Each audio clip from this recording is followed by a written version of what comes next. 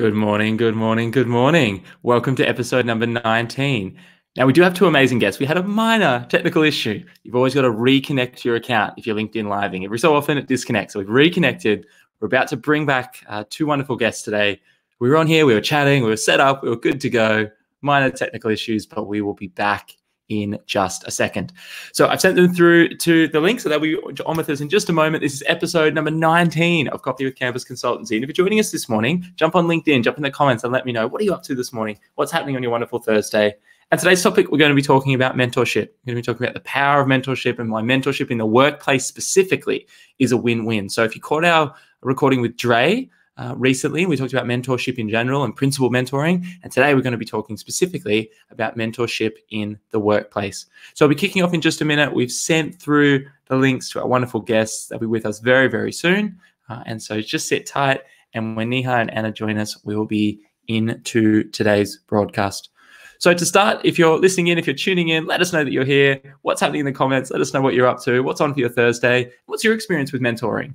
If you've got a mentor, I'd love to know, how does that mentor, how are you matched with that mentor? Did you self-find that mentor? Where do you seek a mentor? And how has that helped you in your career in any way at all? Now, in a moment, I'll bring them in. But before we do, we've got Neha in. Let's start off, as always, with a quick little introduction.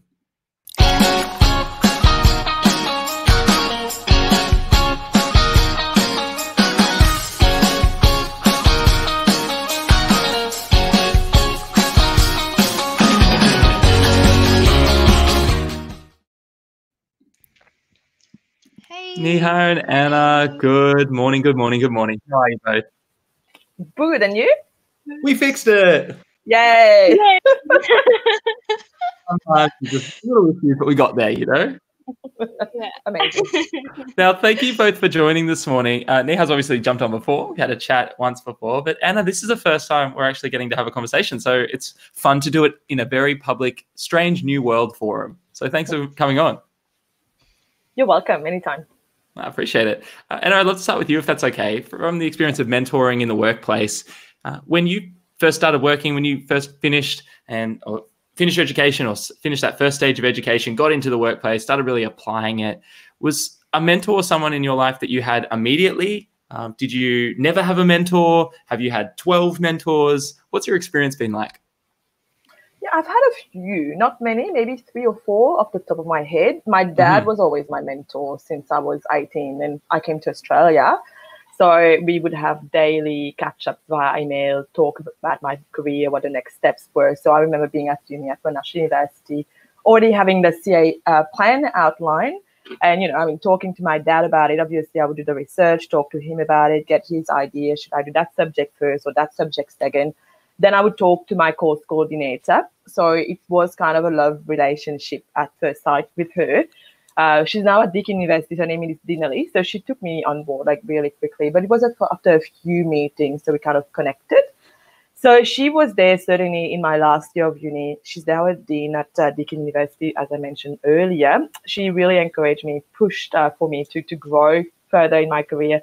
I wanted to go overseas on an abroad program, and she organize or help me organize it. So I actually went to Lancaster, where she went and met her husband ages ago. Then we kept that relationship a little bit. So I see a mentor relationship as, when you need someone in your career, in your life, that person may be there for a period of time, for a long time, for a period of time to give you what you need. So that's one point. So she probably was there for a couple of years, and then obviously got really technical from an accounting perspective. My dad was there in the background the whole time until my son was born 5 years ago. Then he stopped the whole thing completely.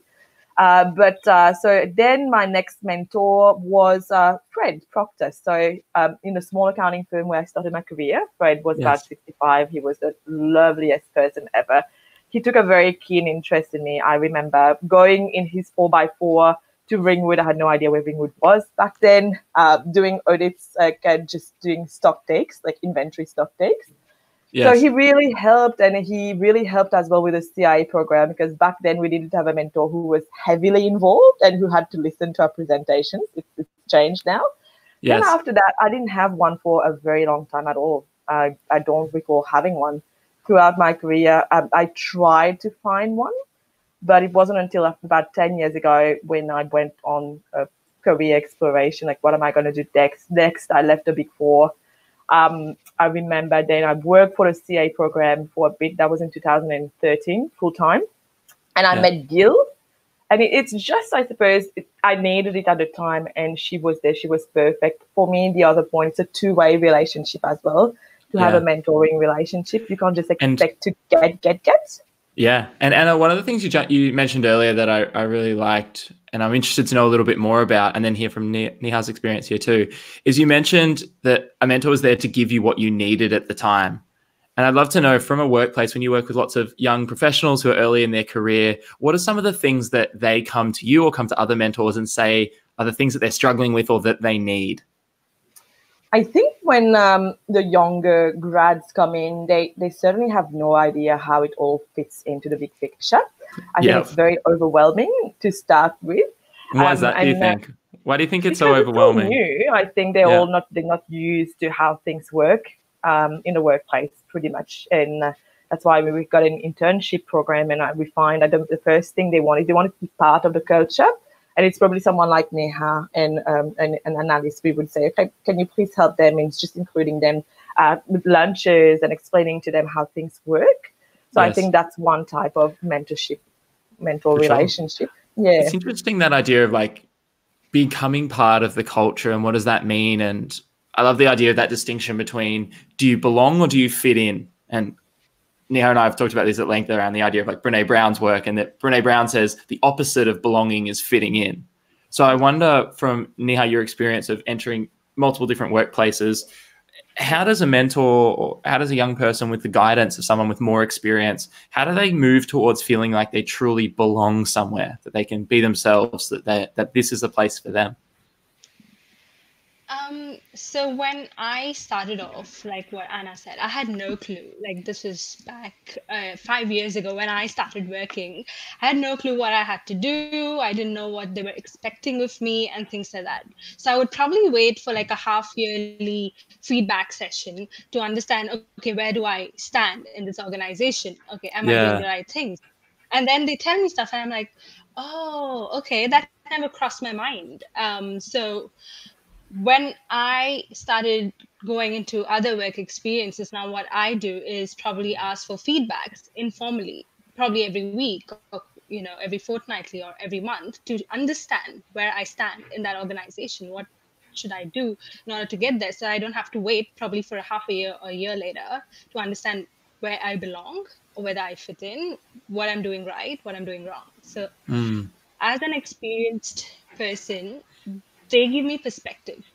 They share their experiences when they were in my level of work, what they did, what went wrong for them, what went right. Super important to learn from that.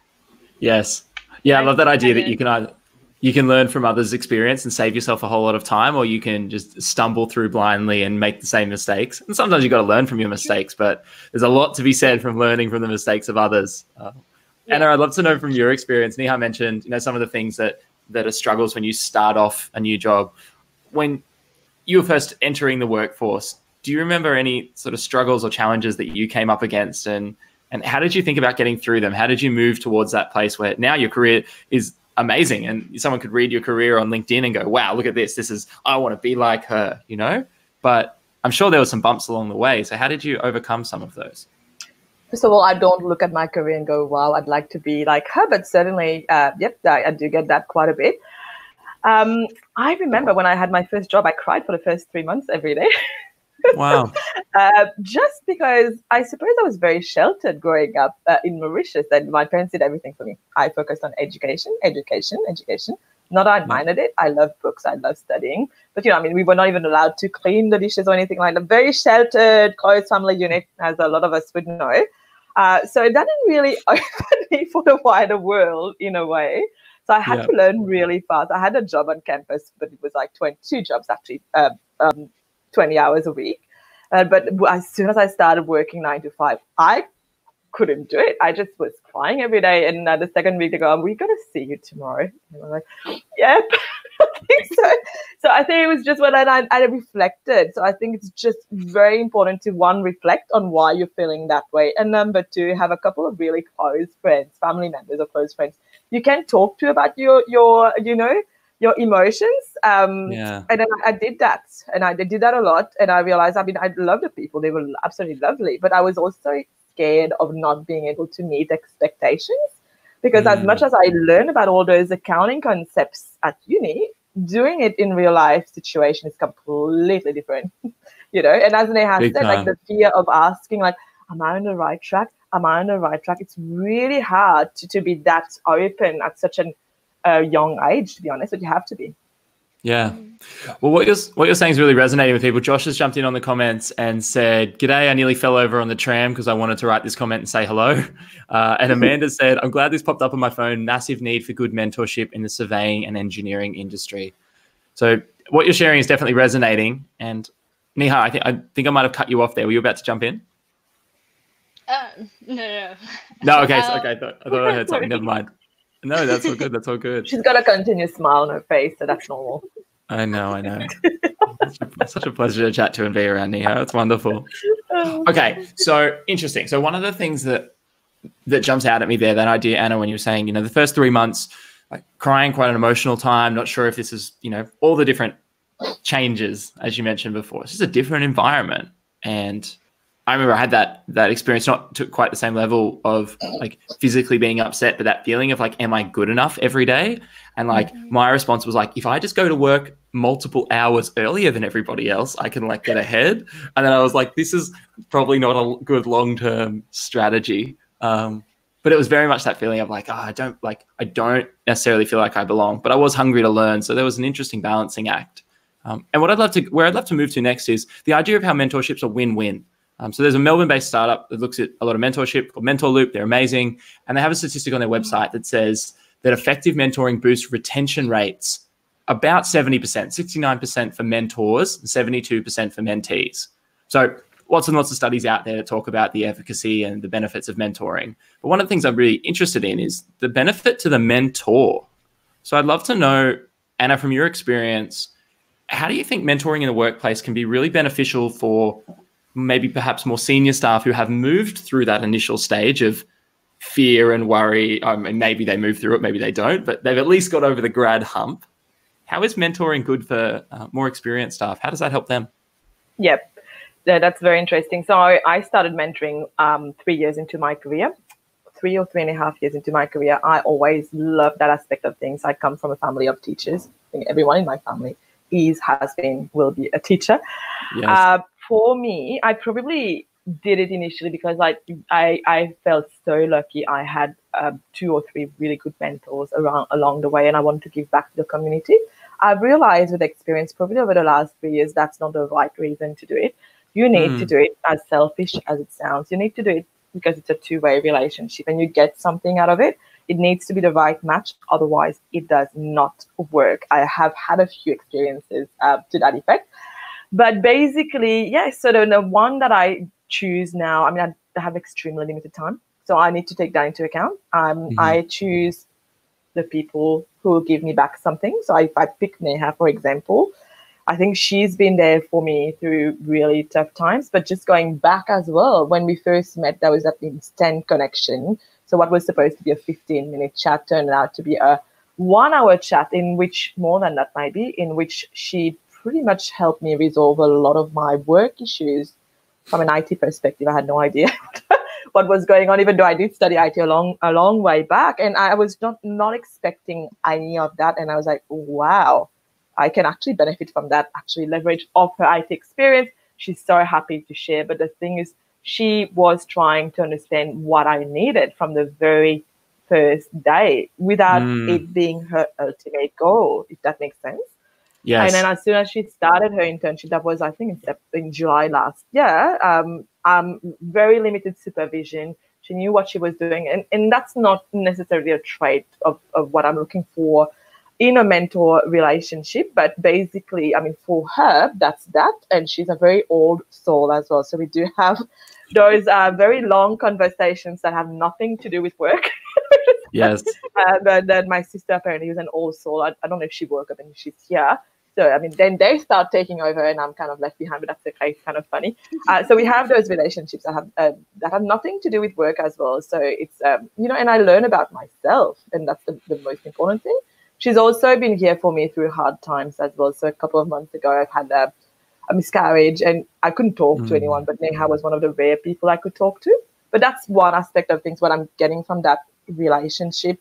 I do have a second one. She just makes me laugh all the time, and she's so naive and young, and she's got so much positive energy and drive, and that's the main, as much as she needs a lot of direction, so it's completely different, but you get different things from people you choose to mentor.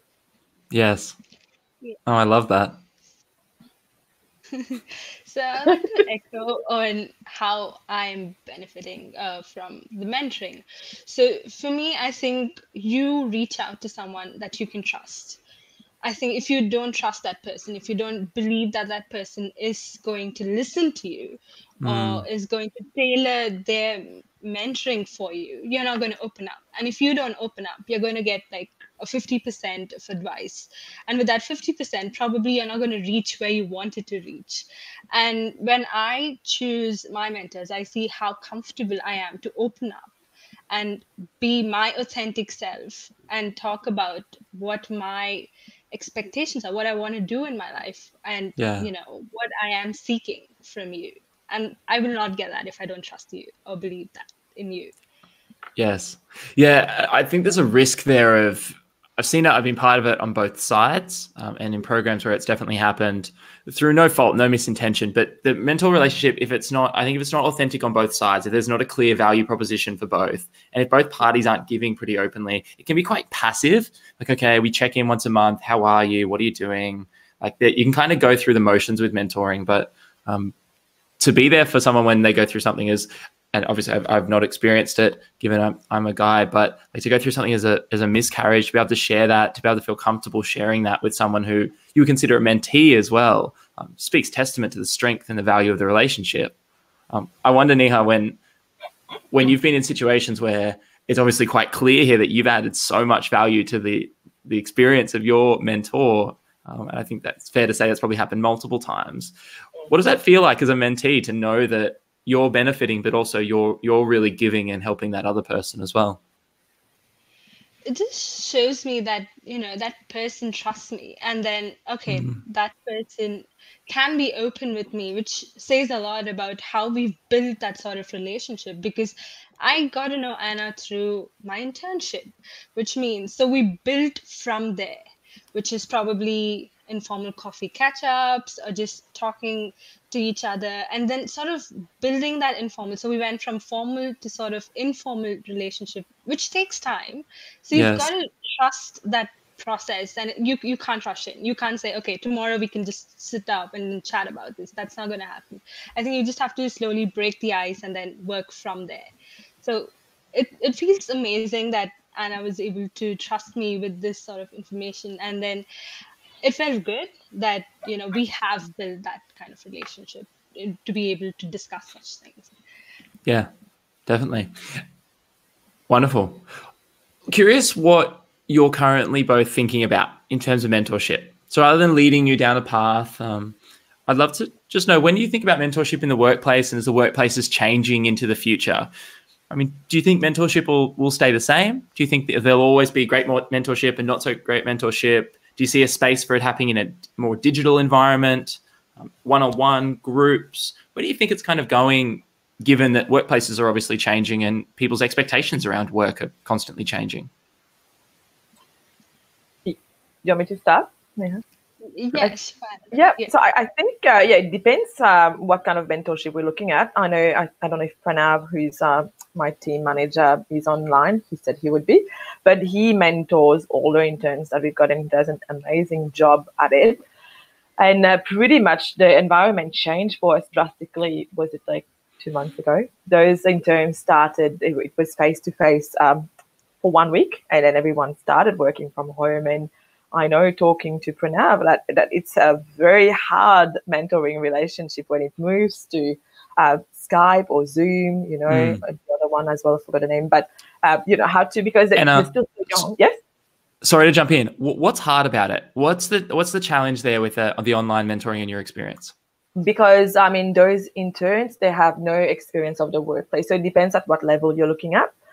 So that's why we prefer to have them face to face initially. We had to completely change our approach and look inside ourselves and say, hey, that's the current environment situation at the moment. How can we take that mentoring relationship one step further and make that the Skype calls and other calls work, and they're still working. So we said, okay, we need a stand-up call for his team at 9 a.m. So he does that. I don't join when I get bored. Sometimes I join to talk about Netflix. But basically, they just talk about how they're going. They and I don't know how you join those calls when you're in. They just talk about different things that's not work related, what they're doing at home with their parents, what we're watching on Netflix, and all of those things. And then it gets into the technical stuff, who's doing what.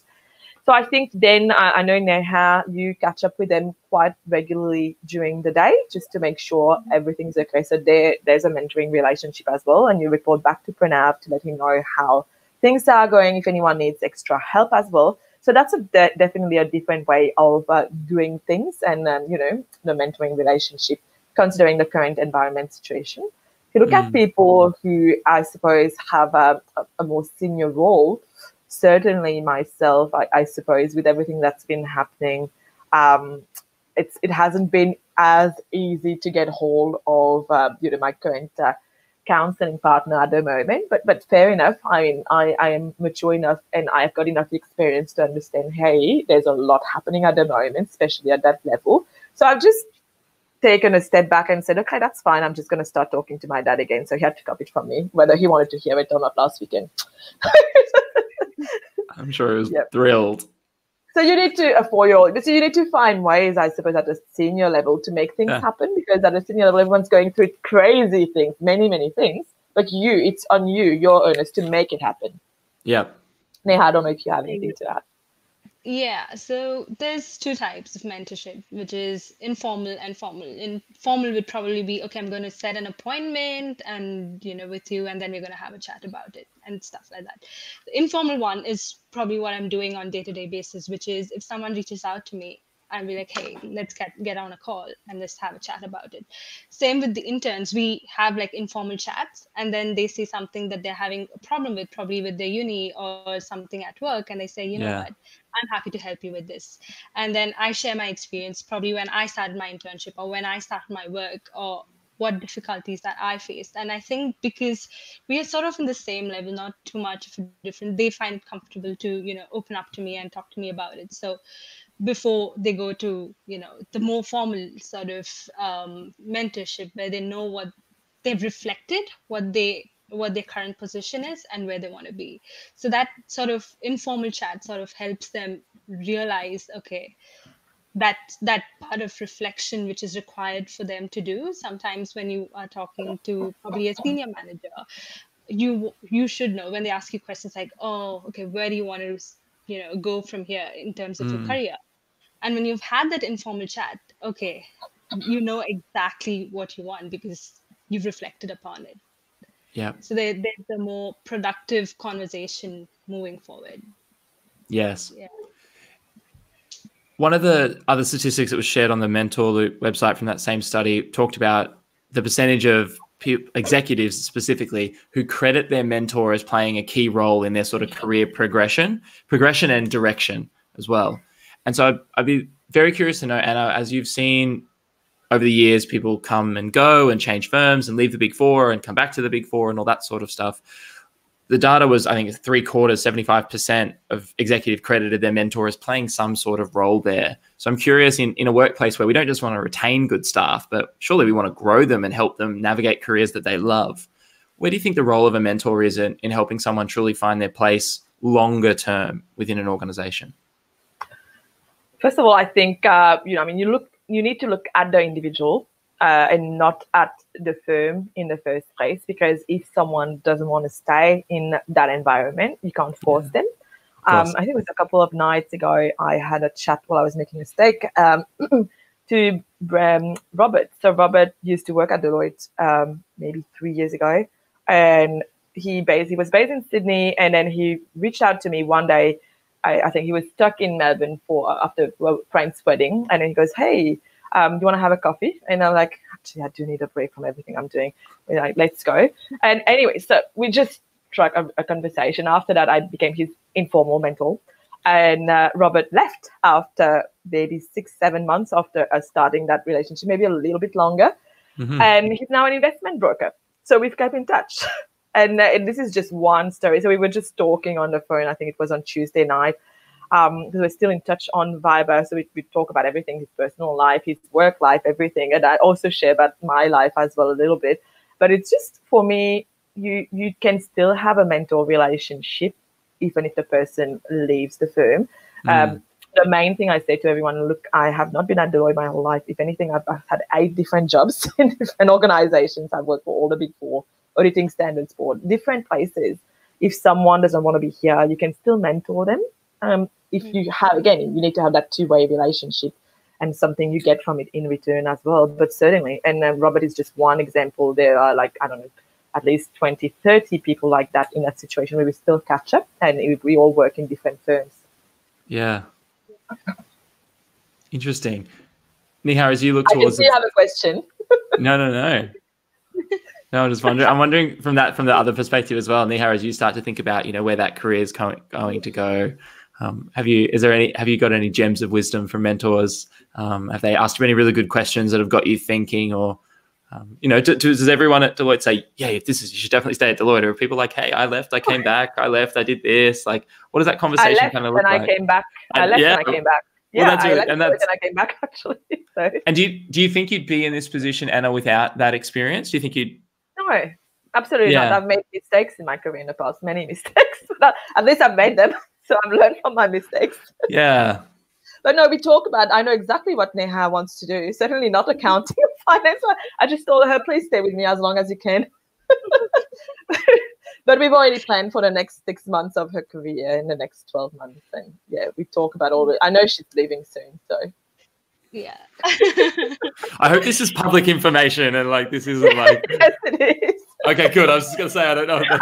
This could be a disaster. This is how this information gets launched to the world. Ooh, we're getting too emotional here. No. I mean, Neha, you can tell everyone about your plans if you're comfortable, but she's kept me posted. Yeah. I think I met Josh 2 years ago now, and we've had that mentor-mentee sort of relationship, even though we don't work together anymore. So from Josh, I've learned that, you know, you've got to follow your passion and you'll not fail. I mean, you will fail, but you will be happy at the end of it. I mean, it's better to do something that you love in your own small way than to do something that you dislike in probably a big firm or whatever that is. And that's something I've learned from you. And then also things like, the use of positive words. Every time I said busy, I'm like, no, you say you're occupied. I'm like, okay, I'm occupied. I'm not busy. So things like that, which and different perspectives I wouldn't have known otherwise. So that's something I've learned from you. And from Anna, I've learned so much about failure is the stepping stone to success, and she defines that so well. And she has shared so many instances where she has said that, you know, failure has taught her so much, and to not fear failure. And I'm doing that. You know, if something doesn't work out, 2 minutes I'm like, okay, that didn't go out well, but I'm sure something's going to work out better for me. And I'm able to have that sort of conversations with her. And even in terms of career, now she knows better what I need, what I want. And so she finds probably courses that I could do or ways to spend my spare time in order to reach there. So that has been like super, super helpful for me. Yeah. Wow. Well, I think it's helpful. Everything you're saying is obviously resonating. Sheila's jumping in and saying, Anna, you're far too modest as always. Amanda's saying, you ladies have mentioned it all. Would love to connect with you, getting a lot of value out of this. And Pranav is also saying, I am here. So in case you're wondering, Pranav is here. Pranav is listening in, listening to your experience. He's funny. He's here. Hi, Pranav. Hi, Pranav. Now, I know that you're so generous with your time, with all the mentoring that you both do, but also you have a lot on your plate. So I don't want to keep you too long. I'd love to end with just asking you a question, whether it's advice for, we have lots of people listening in and who will rewatch and listen in the future, who might be mentees or mentors. do either of you have any advice, questions, principles, or thoughts, anything at all, for either mentees or mentors as they move on in their career? Yeah, I do. Maybe to start off with, I know Sheil said far too modest. Thank you, Sheil. We've been talking about that quite a bit, modesty and humility, right, Sheil? So I think for me, it's I use the mentor program just to remind me of who I was and who I want to be. From a personality perspective, I think it's extremely important for me, especially considering my background, my family, to stay grounded. And, I mean, for me, it's not about money. It's about the relationships that I make. And it's extremely important for me to just remain humble and nice and give back as much as possible. So I think thinking of what you want from a relationship, trying to get that from the people you mentor as well, while giving them as much as you can, keeping in mind, hey, how hard was it for me when I started? I can't expect them to know everything at that level, at that stage. Yeah. So also, managing your expectations. Yes. Those are the key things for me, Neha. Yeah, I second that. It's so important. For me as a mentor, when I'm mentoring someone, I put myself in the mentee shoes. I'm reaching out to this person, which means they have seen something in me. That's why they could have reached out to anybody else, but now they reached out to me. And by taking their time off, one. Second, so what I would probably do is give them a tailored mentorship rather than saying, you have got to do this, without understanding what their current position is, which is so important to understand where they're coming from, what are their expectations. That way you can be probably sort of a better mentor by understanding, okay, this is my experience. I hear you. Take 2 minutes off and then be like, okay, this is what you could probably do. Instead of saying you do the same thing. Probably it's not going to work for all three of them, the same things. So yeah, just tailoring the mentorship for each person is super helpful and effective. I love it. Tailoring it, being empathetic, it sounds like. Be very conscious of your expectations, being honest with yourself about why you're in that relationship, what you're giving and what you're receiving. I think they're all gems. And it's okay to let it go after a while when the person no longer needs that relationship. That doesn't mean they're not in your life anymore, but sometimes it's short term or medium term. Sometimes it's long term, and it's okay. It doesn't mean you don't like each other anymore. Yeah. We sometimes use the metaphor of it's like a rocket trying to leave Earth and get into space, and that mentors are kind of the booster packs. And at different stages, you need different booster packs. Sometimes to get off the ground, you need like 12 booster packs all simultaneously in the same direction. But as you go, some kind of fall off and some leave. And then, you maybe don't leave them totally independent and orbiting without any support. The metaphor kind of falls over. But once we get into space, I'm okay for my metaphors to fail. But that idea of you need different people to get you through different stages. I think we see that in the physical world. You see that in animals and in nature. They need different things at different times during their growth. I think that idea of, we're not saying a mentor is the savior. We're saying the mentor is there to help you with a particular problem or set of skill or mindset through a particular period. So I love that idea, Anna, that stepping away when it's time to step away is probably a sign of wisdom there in that mentor's role as well. Really interesting. Well, thank you both for all your time today. Everyone's sounding like in the comments they've really enjoyed it. They've really valued your insights and your wisdom and your input. I really, really appreciate your time. If this is something that you're thinking about, if you're listening in and you're a staff member, worth noting from one of the references that I was referring to before, the same study showed that more than 70% of Fortune 500 organizations in the States, or at least in the States, ran formal mentoring programs, and more than 60% of graduates out of university listed mentoring as a criterion for picking where to work. So grads are looking for mentoring. Successful companies use mentoring. We know in community groups, the peer-to-peer, bottom-up grassroots is all about getting the perspective and hearing the perspective of the user, of the customer. So the idea of really connecting with your staff, really connecting with your peers, really connecting with your interns and grads, especially during a time like COVID, when some of us do feel disconnected, I think now and always will be very relevant. So if you're interested in launching mentoring programs, I've seen it be hugely beneficial to myself and many others. I'd encourage you to check it out. There's some amazing platforms out there, the Mentor Loops, the Vigos, digital solutions, and some great case studies, how people have launched them internally as well. So thank you for tuning in this morning, listening to how mentoring is a win-win in the workplace. Neha and Anna, thank you for your time. It's so generous. Thank you so much. Anytime. It was a pleasure. Really appreciate it. And if you're joining us tomorrow, we'll be on for episode number 20 at the special time of 10 a.m. Kate's joining us from WA, so we're pushing it back a little bit. If you're on this morning, coffee at 10 a.m. is still totally acceptable on a Friday. We'd love to see you there. And have an amazing Thursday. Thanks for joining us today. Thank Bye you. all. Bye. Bye. All right, that broadcast.